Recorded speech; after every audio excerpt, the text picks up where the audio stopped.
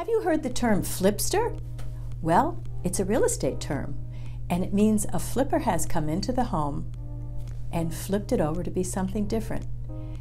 Now, how do you know if a home's been flipped? Because sometimes homes are just in really nice condition. Well, there are a couple of things to look out for. The easy one is if there's a fence in front, they flip it. You know how fences usually go vertical? Well, a flipster home, the fences go horizontal. Keep your eyes open, you're going to notice it.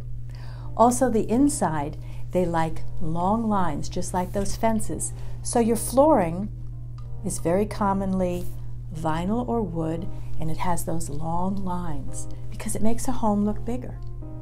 Flipsters often also have a more modern but transitional look inside the home. What does that mean? They like square, they don't like round. And they like cabinet colors that tends towards the gray, away from beiges or bright colors. And look at the light fixtures. They're going to be very different than what was in the home before. And the colors are the same on all the walls. Look out on that. Older homes tend to have a different wall color in every room. The flipsters don't like that. The other thing that they like is natural fibers and natural furniture. So you're going to see wood and stone.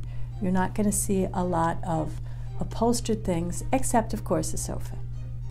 So if you're a buyer out looking for a home, keep your eye out for the flipsters, because that may be just the kind of home you want.